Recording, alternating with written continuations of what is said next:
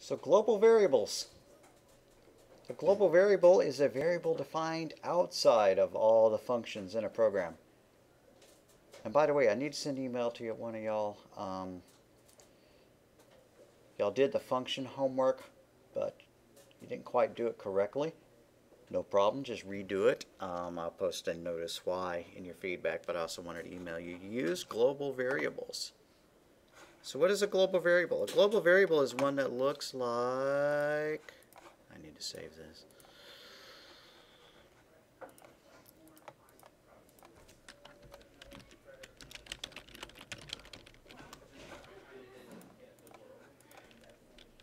So you have your pound sign includes whatever up at the top. You're using blah blah blah up at the top. You have your int main. And then say you have some other functions. You know, void my function. Who knows what it does. And you want the same data to be used in both of these functions. You want to be able to ask for somebody's height and weight. You know, height is equal to, you know, CIN into height, CIN into weight. But here, when you're going to calculate their BMR,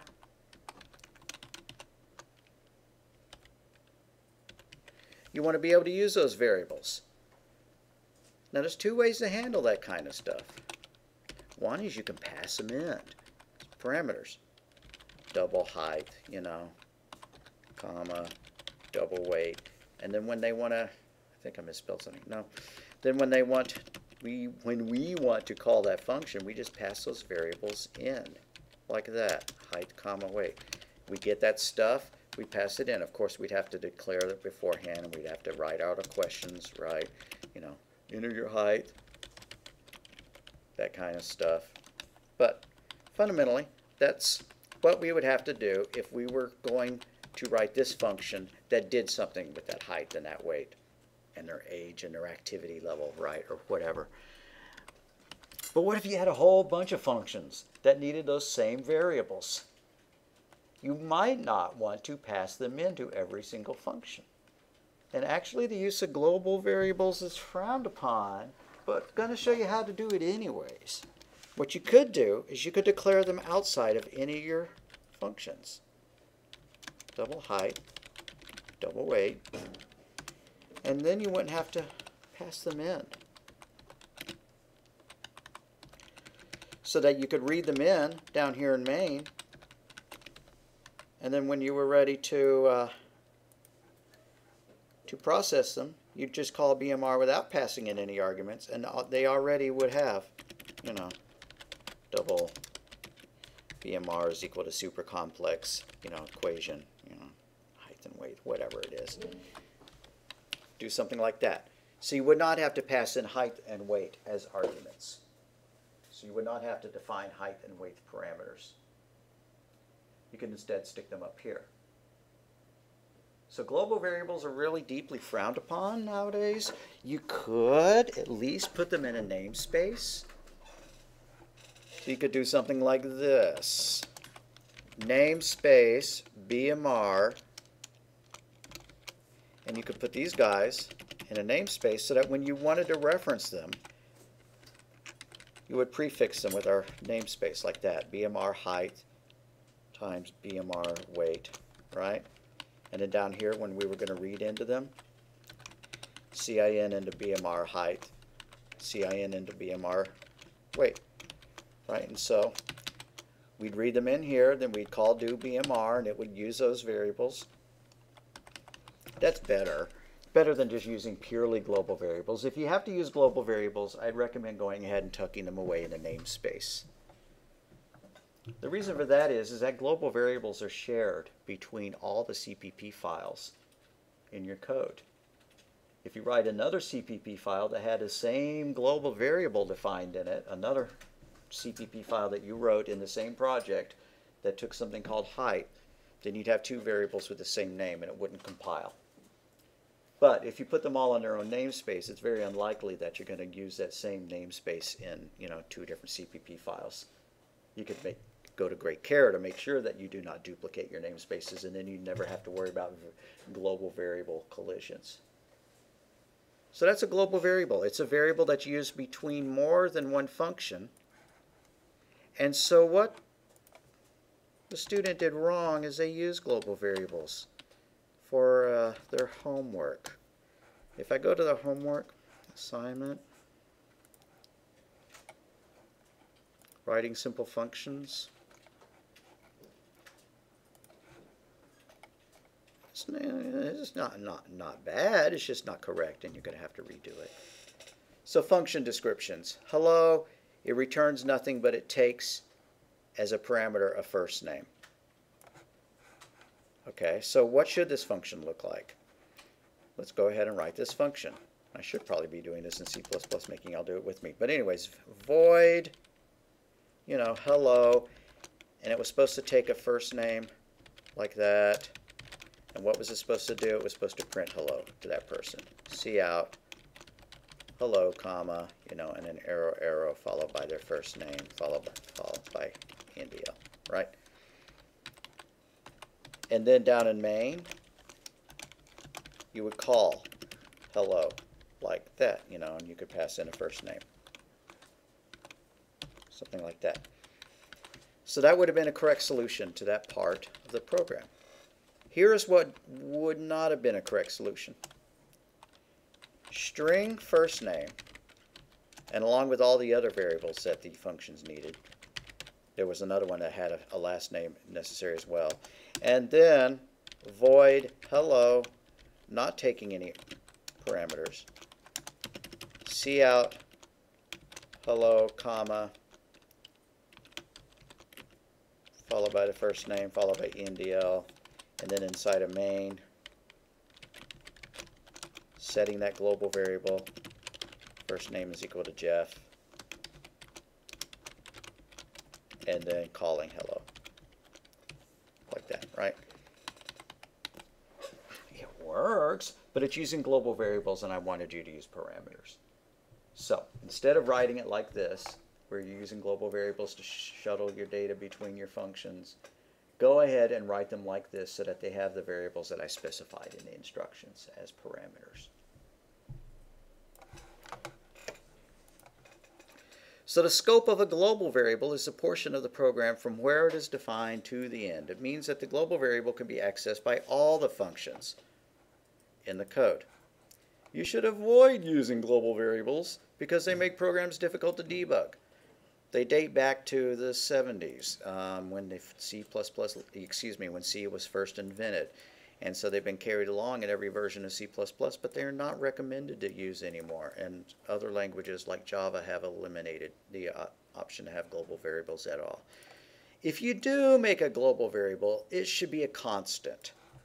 There's nothing wrong with stacking up at the top of your code something like, constant double pi is equal to 3.14159.262, whatever it is, like that. And then just using that throughout. Absolutely nothing wrong with that. But to store data, to store non-constants, it's frowned upon. Works, but don't write your code to depend on global variables if you can possibly avoid it. And once you start doing object-oriented programming with classes, the idea of global variables disappears completely. You don't even have to worry about it. I mean, you could still use them, but absolutely do not, because the tools that you use to implement object-oriented programming obviate the need for it completely. Whoops.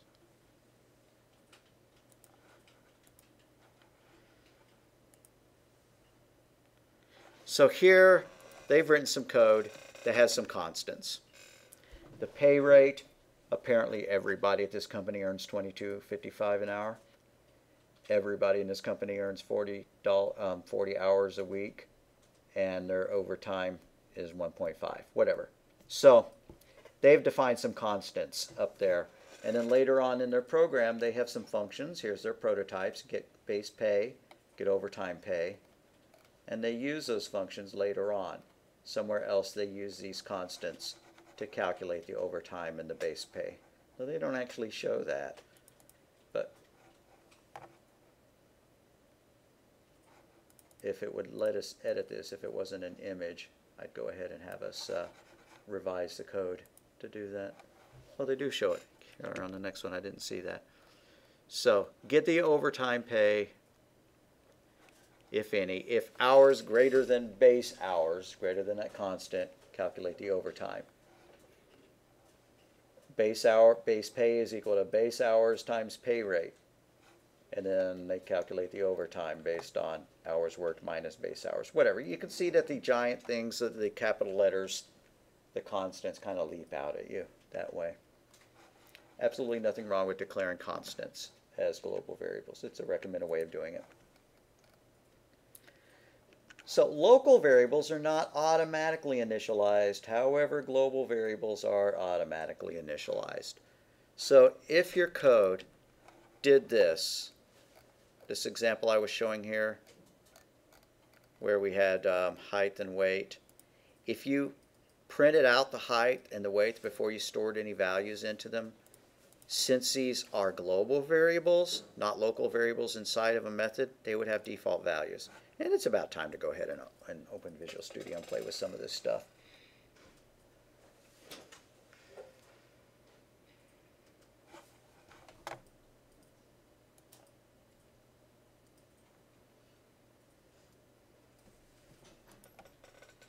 File, new project.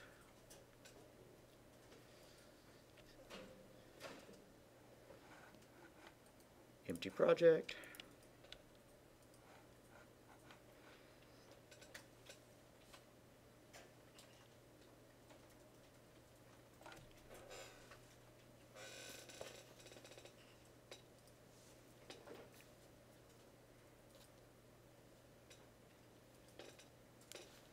I'm going to create CPP file with all my usual boilerplate.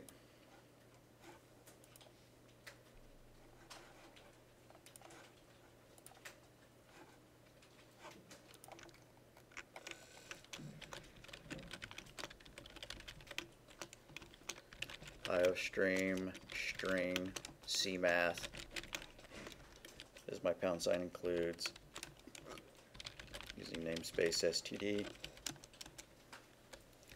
int main, system pause, but not for the Mac users. And by the way, we wouldn't need that pause if every time we ran it we did it as debug, start without debugging. And we haven't been using the debugger. I should make y'all use the debugger. But there's nothing wrong with putting it in there. It's just kind of a clumsy way of handling it. Alrighty, and good enough.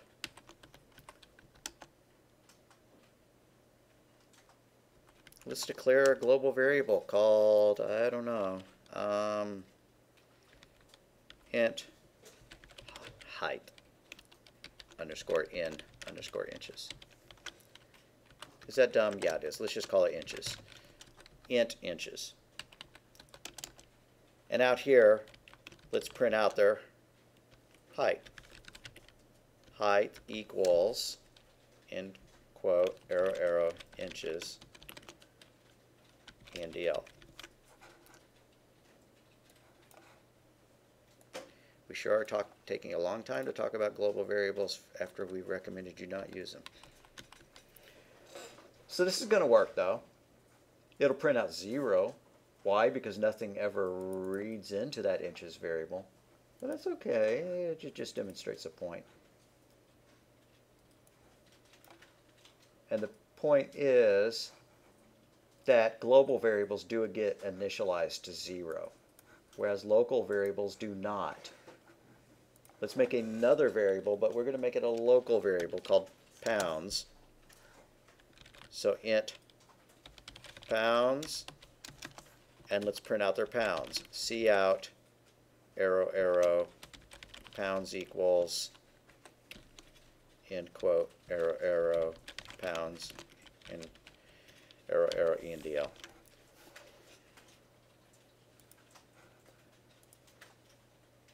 And it says there were build errors. And no, never click that, yeah, I want to go ahead and run it without recompiling it. Okay, and the error is error 4700. Kind of implies that there are massive numbers of errors available to us. Yeah. Uninitialized local variable pounds used. So we couldn't do that one without assigning it a value. This one we were able to get away with. Global variables are initialized to 0. Local variables are not initialized. So we would actually have to give it a value. Pounds is equal to 180, whatever. Then we could do it.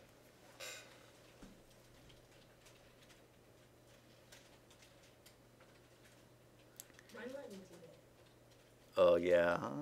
What did it print when you run it? 0. 0. Okay. I'm disappointed because Xcode in many ways is stricter than Microsoft's version of C++. Okay, so if I grade you wrong on a test question because yours behave differently, you can go, hey professor, it worked on my Mac, and I'll give you the credit. Okay, so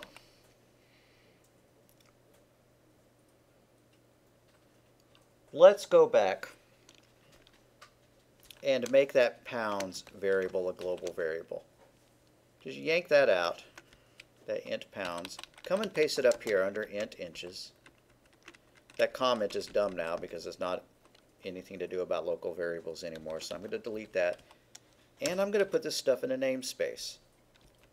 So namespace, we're going to pretend this is a BMR calculator, even though we're not going to implement the whole thing. Oh, and I need to talk about the file I/O assignment a little bit, but I'll get back to that. The one where we modified BMR to save to a file. Okay.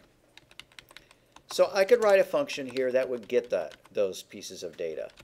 Void get input. We would write out some messages. Cout. What is the patient's height in inches? And then we could cin into BMR : inches. And then do the same thing for their height. Cout, what is the patient's weight in pounds? Cin BMR : pounds.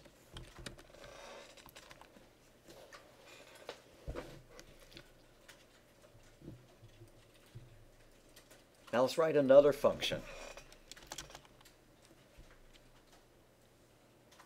Void print underscore awesomeness. And your awesomeness is your height multiplied by your weight.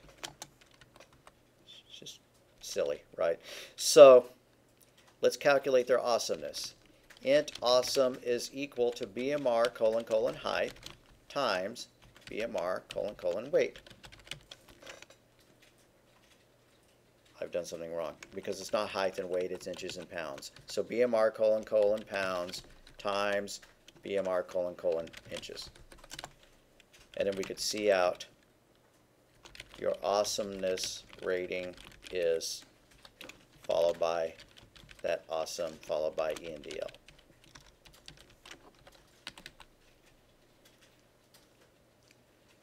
So down in main we could call, I'm going to delete that cout statement, both of these cout statements. So right now all main has is that system pause, but we're going to make a call to the get input function and then to the print underscore awesomeness function.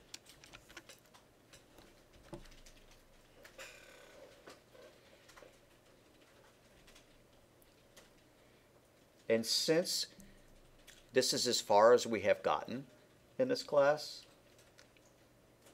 we don't know how to do object-oriented programming into defined classes. This is actually an acceptable solution for this kind of thing. When I said it's not recommended, as you learn other ways of handling this stuff that would be better. But we have two pieces of data we care about. And BMR would also require int, age and activity level. So that'd actually be 4 pieces of data we were shuffling around between the functions. You can't write a function like get input that would return 2 things. I couldn't make it say, don't type this because it's not going to work. Return pounds, comma, inches, right? I can't type that because you can only have a return statement that accepts one thing, not two. In this language, in Python, you can. So that wouldn't work. So there's no way to write a function that would return two values. And so if getInput was supposed to return 2 or 3 or 4 values, you need another solution besides an input. Besides a return statement. Has to be another solution besides that. And so in this case, our solution was to make those global variables. But to make it look a little bit cleaner, we put them in a namespace.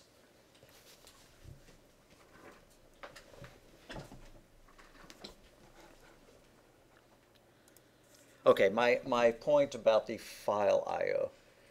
The assignment was to modify your your BMR assignment to save to file. Now some people make that assignment far more complex than it needs to be. What they do is they save the height and the weight and the age and the activity index to a file. Then they open that file, they read in those 4 values, and then they calculate the BMR. That's not really what I wanted. All I wanted it to do was to, where it says how many calories, you burn per day. Just go ahead and print that out. Save that to a file. That's all you needed to do. So there was some cout statements towards the bottom of your BMR program where you told them their calories. You could instead, or in addition, create an OF stream, an output file stream, and then save your output there. So let's pretend that this program right here was our real BMR program, right? And we were going to modify it to save its output to a file. Well, here's its output. This is the input, but I didn't ask you to save the input to a file. I asked you to save the output to a file. So somewhere down in the bottom, it prints out the person's BMR, the calories, or whatever. So all you would have to do is and now we don't have an OF stream here, but if we did, we could do OF string, outfile, outfile.open, pass in our file name, whatever it was, output.txt, or we asked them for it. And don't type this because this is not going to work, and I'm not going to go back in and add the OF stream. And then once, you validated it, if outfile, meaning if it's good, then you could do outfile arrow arrow, and then the same thing you had here.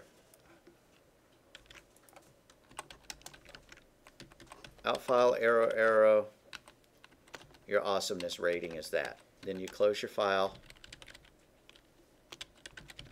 like that, and you're done. You're done with the assignment at that point. That's really all you had to do, is wherever you were printing out your final results, also save it to a file. And if you didn't print it out because you saved it to a file and that was the only thing you did, that's okay as well. If you made it super duper complex, yeah, you'll still get credit for it. But, I mean, why would I count you off for trying extra hard? But you didn't have to. Hope that makes sense. Delete.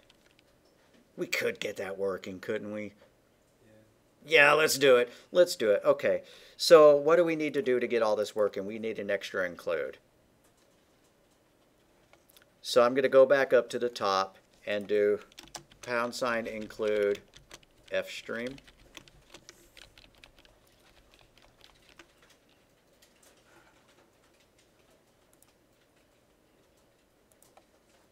Seems like I see an error here, but I don't see. Okay, it's got a closed brace there because I forgot my semicolon.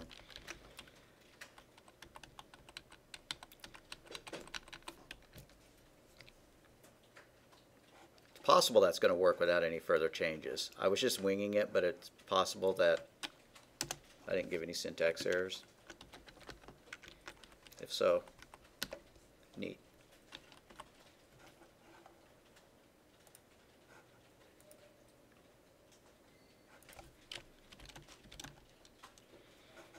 Now I should go and look to see if that file, that output.txt, was really saved. And what I should do is I should have asked the user for their file name rather than just hard code that. But if I go and look in the project where this is stored, the directory in which this is stored, which I can always get to just by going to the Solution Explorer, right-clicking, doing Open Folder in File Explorer, I should be able to find an output.txt file in one of these directories. and here it is. And if I open it, your awesomeness rating is 600. Like that. Okay, I pretty much gave away the whole assignment, but that's okay. What is the if statement there? What does that mean? This means if it opens successfully. Okay. What if I tried to open something that I couldn't? Like I didn't have a file name at all. I'm going to put something else on the other side of that if statement so that I can find out if it failed for some reason. So cout could not open file.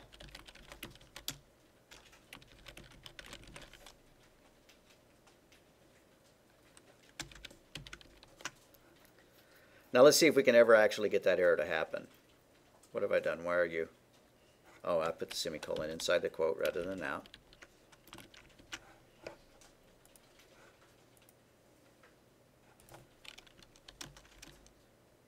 Could not open file. So that's all that that does.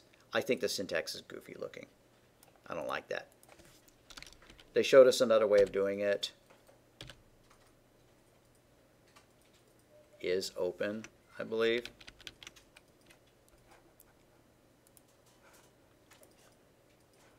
Nope. There was something about like dot fail or something. Dot fail, was that it? But I'm not sure. Okay, that sounds right. Okay, let me go back and change this file.txt.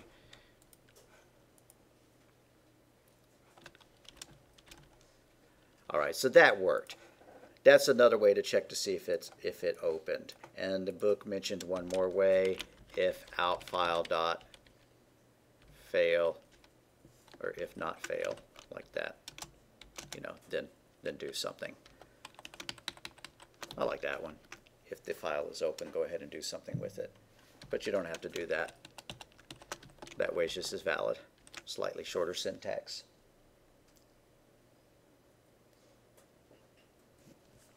So if you haven't done the file I/O BMR assignment, now you know how. The only thing I'd like for you to change from this, besides the fact that it's printing an awesomeness rating, which is stupid, right? You're just going to display all the same stuff that you were putting on the screen at the end of your program after your calculations into the file. But ask them for the file name. Don't hard code it like that.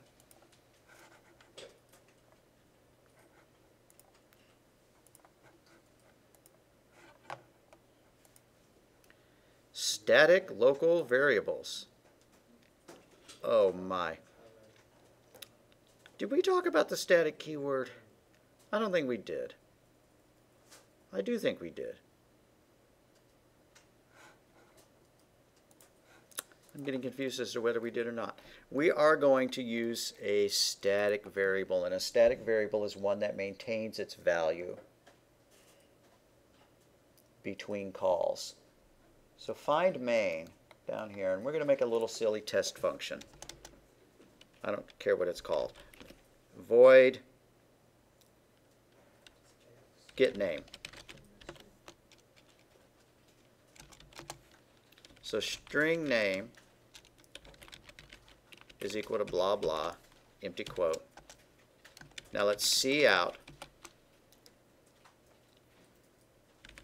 Enter your name, question mark. Let's see into that name variable.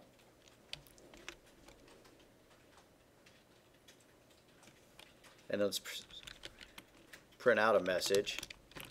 You entered, end quote, followed by the name, followed by ENDL. But just to be weird, we're going to print out the value of the name variable before they type in anything. So go up above that first cout and do before data entry, comma, name equals, end quote, arrow, arrow, name, arrow, arrow, ENDL. So by all rights, what are we expecting to happen? And it is actually what happens. What is it going to print here?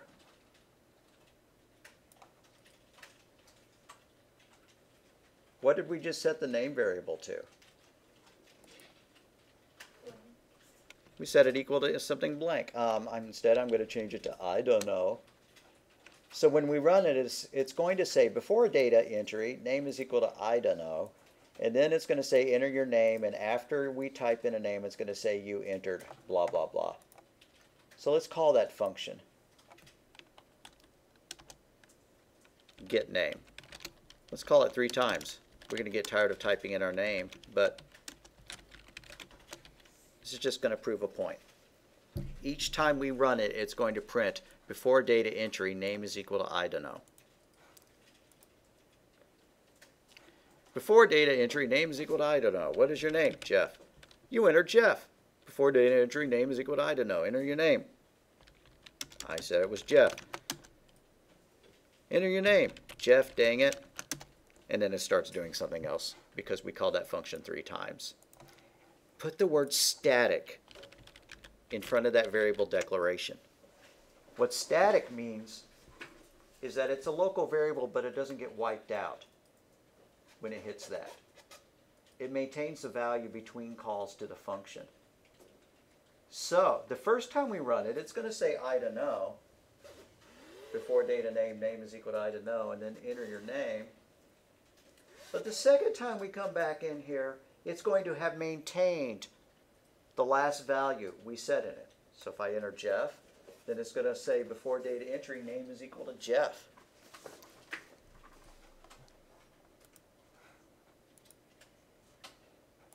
What's your name?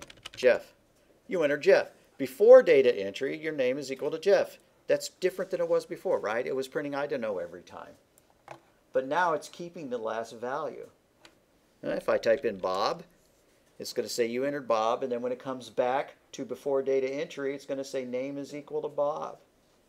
So this is no longer erasing the value, resetting the value of that variable each time. That's what static means. Static means that it maintains that value between calls. Let's give one more example of that. We're going to write 2 functions, one called dumb counter and one called smart counter. Int dumb counter, parentheses in parentheses, int x is equal to 0, x plus plus, return x. Every single time we call dumb counter, what is it going to return? Well, it starts off at 0, right? Then what happens? We add 1 to it, so x is now 1, and then we return it. Then if we call it again, x is set back to 0. We add 1 to it, and we return a 1 again. So no matter how many times we call it, it's always going to return 1. Let's just kind of prove that to ourselves. So here, cout, arrow, arrow, dumb underscore counter, parentheses in parentheses, arrow, arrow, endl. And just copy that and do it 5 times. 2, 3, 4, 5. Every time it goes, it's just going to print 1. So we're going to see 5 ones on the screen. 1, 1, 1, 1, 1. Great. Not much of a counter. Now we're going to make one called smart counter. Copy this entire function, paste it, and call it smart counter, and put the word static in front of int. I'll do that right now. I'm going to copy this entire function, not cut, copy. Control C or Command C for the Mac user. Paste it, change dumb to smart, and add the word static here.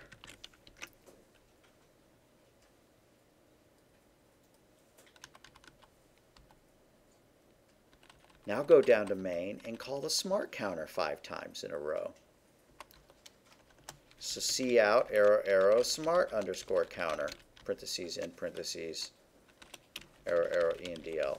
Now do that 5 times in a row. Once, twice, 3 times, 4 times, 5 times. And that's going to act like an honest to goodness counter. Right? 1, 2, 3, 4, 5. What's the difference? What do we do to make it work? Besides change the word to smart. That didn't magically fix it, right? We made the variable static, which means it does not get reset every time we go into that function. It maintains the last value. So the first time we go in, x is in fact 0, but it gets bumped up to 1. The second time, after we re-enter the function, it's still equal to 1. It does not get reset, so then when we add 1 to it, it becomes 2. And so on. Every time we call the function, it's not getting set back to 0. It maintains its value, so then it would be 3, and then it would be 4, and then it would be 5. That's what the static keyword does. And then when you get to object-oriented programming, it means something almost completely different. And when you take Java, you're going to see the word static all over the place, and it doesn't mean the same thing. Sorry about that. I don't know why they didn't use another keyword for all the purposes, which you will see. But thankfully, we're not in Java, so you don't have to worry about it right now, right? Some of y'all are.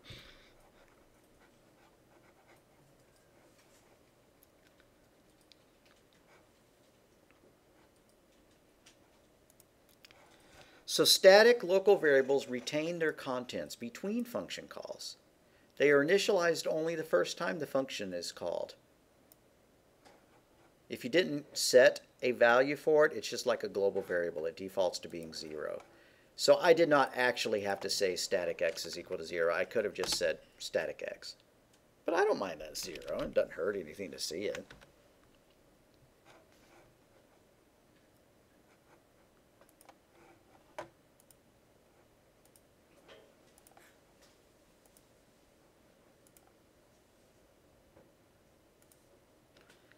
Default arguments. Here we just introduced arguments, and we're already giving them defaults. We're going to write a happy birthday function. So it doesn't need to return anything, so void. We're going to call it bday for birthday. It's going to take somebody's name as a parameter. And we're going to use a for loop to print out happy birthday 5 times. For int x is equal to 0, x is less than 5, x plus plus, cout happy birthday, comma, space, end quote, followed by their name, followed by ENDL, followed by an exclamation mark, and a \n. As a matter of fact, we don't need that ENDL because I meant to have the exclamation mark take care of it. Okay, so I took that ENDL out. Happy birthday, end quote, arrow, arrow, name, arrow, arrow, quote, exclamation mark, \n. So, down in main, we're going to say happy birthday. bday, and we're going to pass in somebody's name. Arnold's birthday, whoever he is. So it should say happy birthday Arnold, and it's going to say it 5 times. Happy birthday Arnold, happy birthday. What if you wanted to call it like this for whatever purposes? Not sure why, but what if you wanted to be able to call it like this? I'm going to take that comma out because it's going to look bad. No, I'm going to leave it in. Anyways, that's an error. Why is that an error? Because this is demanding that we pass in 1 argument. But we don't have 1 argument. We have no arguments. So since we have a parameter here, we're supposed to have an argument here that matches. And we don't. But what we can do is go, well, if you didn't give me a name, oh, why don't I just say you person, comma, you. This is silly, but then when we run it, first time it says happy birthday Arnold, happy birthday Arnold, and then since they did not provide a name, it says happy birthday you person you, happy birthday you person you. I think that's really annoying, so I'm just going to change this to you, like that. So this is a default value. Since we didn't pass in that argument, this parameter gets the value of u. Does that make sense? You can pass in a value, and if you pass in Arnold, then that's what name gets. But if you don't pass in anything, then the name variable is set to u.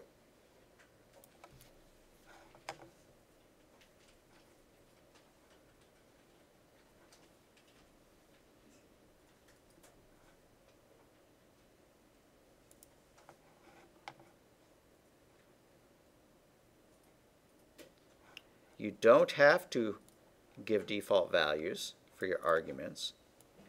If you do, you can put them into more than one. But if you're mixing them to where you have arguments, parameters with default values and parameters without default values, you can only do them in this order. The ones without default values go first, and then the ones with them go second. You can't do this. Int x is equal to 0, int y, int z is equal to 0. That won't work. That would be an error. If you are going to have parameters with default values and parameters without default values, the ones without default values have to come first. So that's valid. It would compile. But doing it the other way wouldn't. But if you want to, you can make all three of them have default values. Does that mean that you'd recklessly need to go and add a default value for every parameter? Absolutely not. Only if it makes sense. So here they have something called display stars.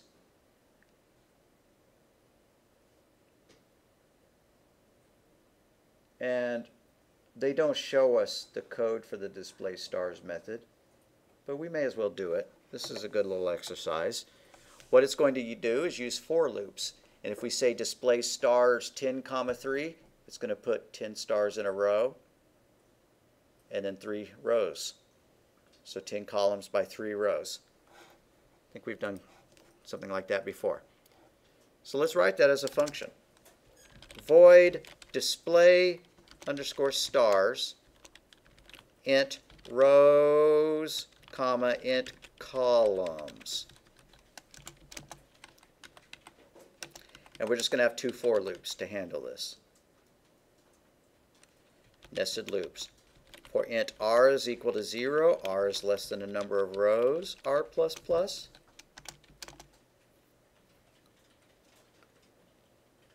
Then the same thing for c, except c is going to be less than the number of columns.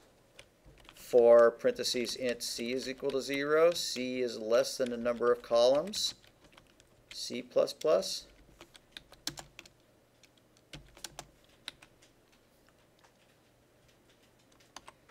Inside our nested loop, let's write out an asterisk, but don't put an ENDL.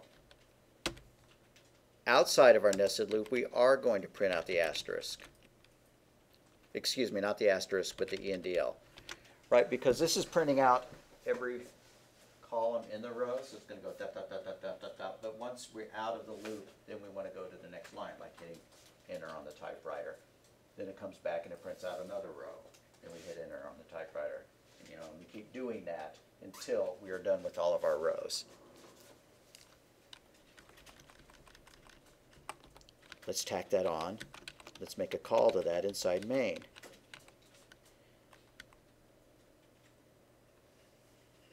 Alright guys, just so that I can get all the code on the same page, I'm going to put these opening braces on the same line like that. Don't modify your code to do that, just know that that's what I did. So I can call display underscore stars and say that I want 5 rows, and each row is going to have 10 stars.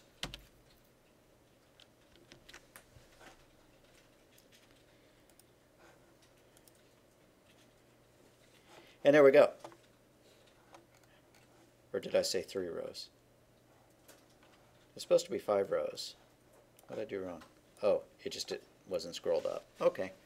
So there we go. There's our 5 rows with 10 stars per row. What if we wanted to be exceptionally lazy and just call it like this, display stars with no values? Well, it's going to have to pick how many stars. So let's put some default values in. What are our default values? we want default value to be 6 rows with 4 columns, right? So I just changed int rows to be int rows is equal to 6. And int columns to be int columns is equal to 4. So now when I run it, if I give it values, great. It would print out 5 rows, 10 wide. But I didn't, so it's going to print out 6 rows, 4 wide.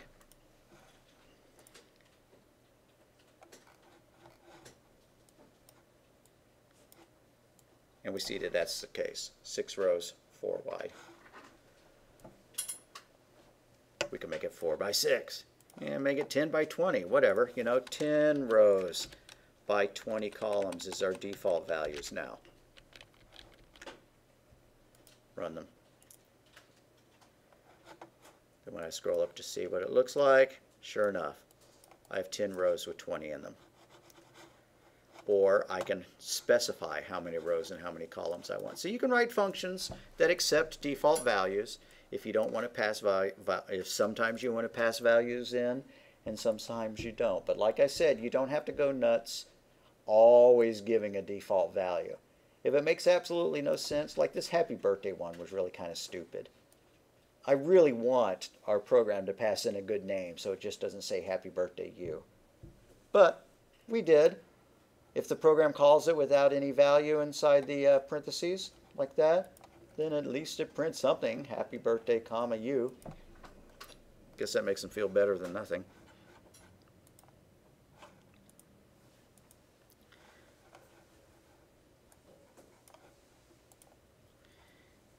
Reference variables.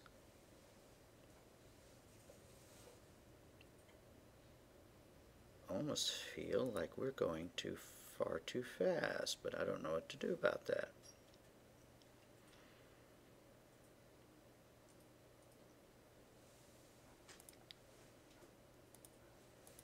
Is there something else in the chapter we could cover instead of reference variables and save that for a day? Overloading functions. This one I don't mind covering. The idea of reference parameters is just completely different. I won't say completely different, but we'll go back to it on Thursday. Overloading functions. Overloading functions is not a bad thing. It sounds bad. Captain, the engines are overloaded. We're all going to die. No, no. Overloading can be a good thing. What overloading means is writing 2 functions with the same name but with different parameter lists. So for example, say we wanted a function that would add 2 numbers. So we write one, int add, and it takes 2 values, int x comma int y, and what it does is it returns x plus y. So down in our code we call that, int r is equal to add 2 and 10. After that was done, r would equal 12. What if you wanted to do this? R is equal to add 2 comma 3 comma 4. That's not going to work because this guy is explicitly wired to only accept 2 arguments. He only has 2 parameters defined. So we can't pass in 3 arguments. And then, our fellow team member says, well, I really want it to take 4, like that. But that's not going to work either. These are all syntax errors except for the first one. The reason this first one works is because the function requires, it has 2 parameters, so it requires 2 arguments. But you can't pass in 3 into 2. You can't pass in 4 into 2. But we can write other versions of the add function that accept 3 arguments and 4 arguments. Let's do that. Int add, int x, int y, comma int z, and let's return x plus y plus z. Now that takes care of that second case. Now this is no longer a syntax error.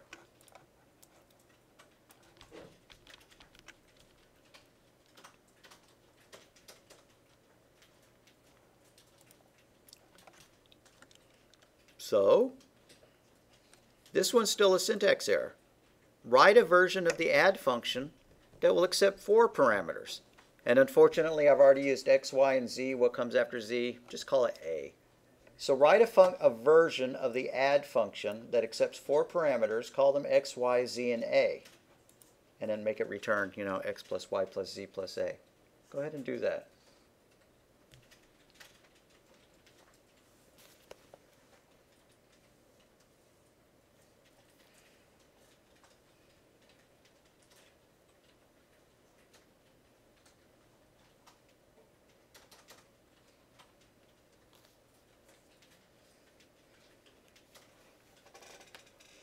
So, int add, int x, int y, int z, int a,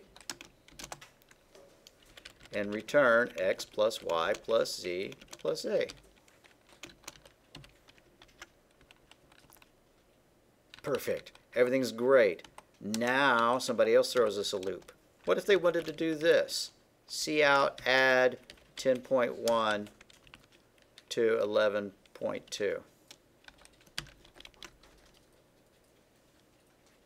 Followed by an ENDL. Let's write this out long form. Double D. D is equal to add 10.5, comma 1.5.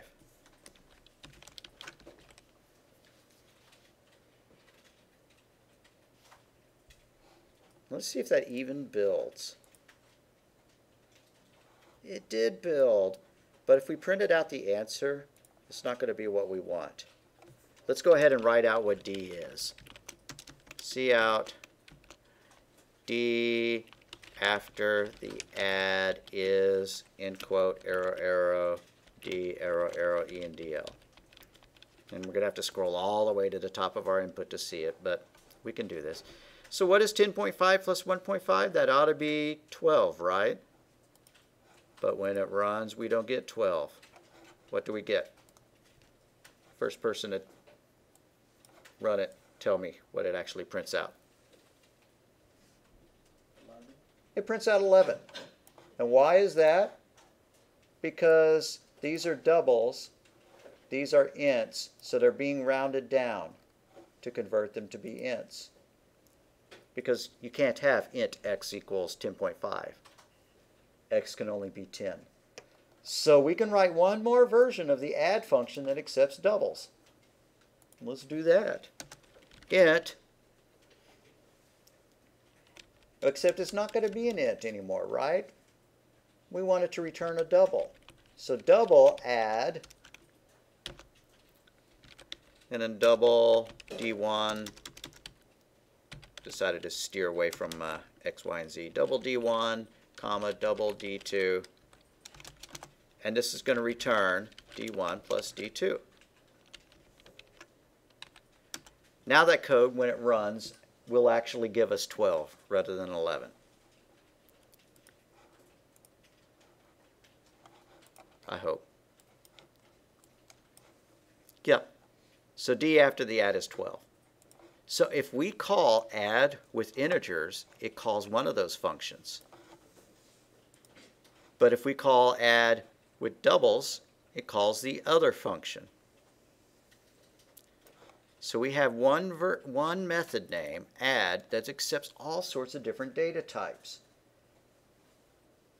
Now honestly, probably what we ought to do would be to delete all of these and to replace them with versions that only accepted doubles.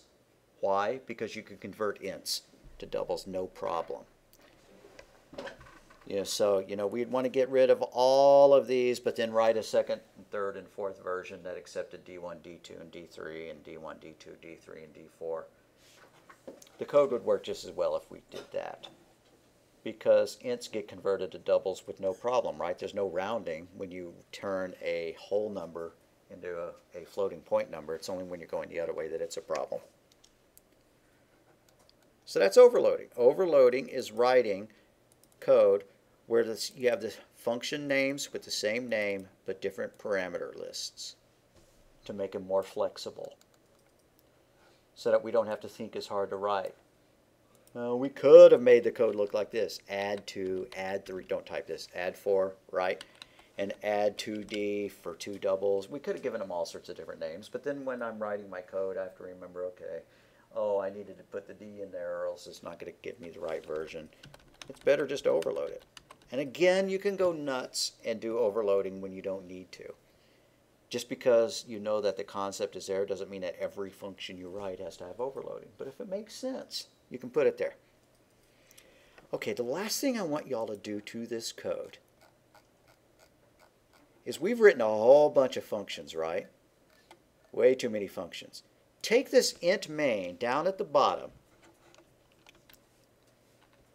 all of it, get all of int main, including the very closing brace, cut it, and put it above your first function, underneath the namespace. So I cut main from the bottom. I'm going up here and I'm pasting it underneath namespace. And that's going to just break it completely, right? What do we got to do to fix it? I mean, compile it. You'll see that there are errors. What do we do to fix it? Somebody knows.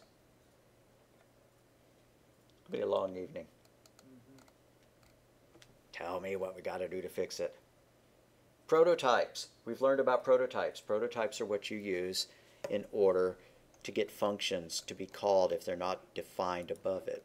So for these calls right here, add 1, add 2, add 3, or whatever, we can't use those. If we go and look at the error list, it says add is not found. Why is it not found? Because it's down at the bottom now. So you have to put a prototype for it. I'm going to go find the add function and put a prototype. There we go. Add.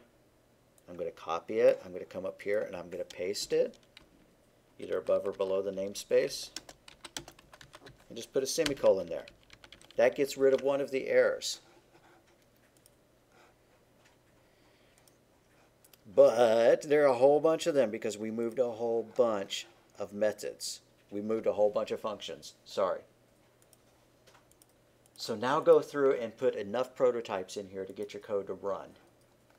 Now that you've moved main up to the top, you're going to have a lot of functions, but just go through one by one. Find all your functions. We had one called getInput. You better make it a prototype. Copy it, go up to the top, paste it, add a semicolon. And just keep doing that. And I'm going to wander around and help y'all make sure that everybody's got the concept going. So, something I wasn't expecting, I forgot about as I had y'all create your prototypes. It's complaining about the default arguments. I need to move main back up because I moved it down while the camera was off. Guess I don't have to for this point. I'll do that. Anyways, where's one of ours that has default arguments? This display stars method. I'm going to make a prototype for it. Scroll up to the top. Here we go. Where'd my prototypes go? I guess I deleted them all. Anyways, so there we go. Let's build it. Let's see if it works. And we have some errors. Redefinition of default parameter. We can only have defaults provided in one place. So let's try taking them out of the prototype. Let's see if that works.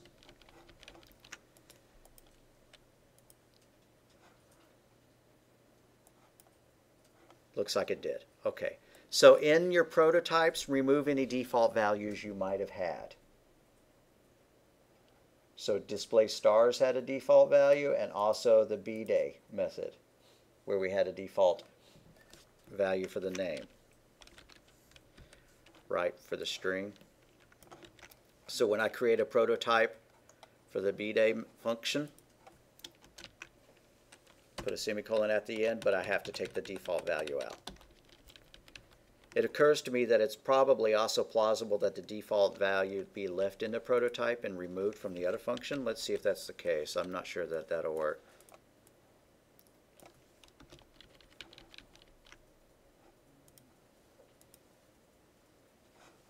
Yep.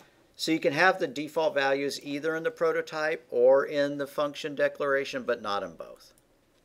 So that's how you fix it. All right, once you get it to working again, once you've moved all the prototypes up to the top and removed the default values from them, you're good to go. Let's go ahead and upload into our Dropbox. So if you refresh your Dropbox, you'll see a Dropbox R.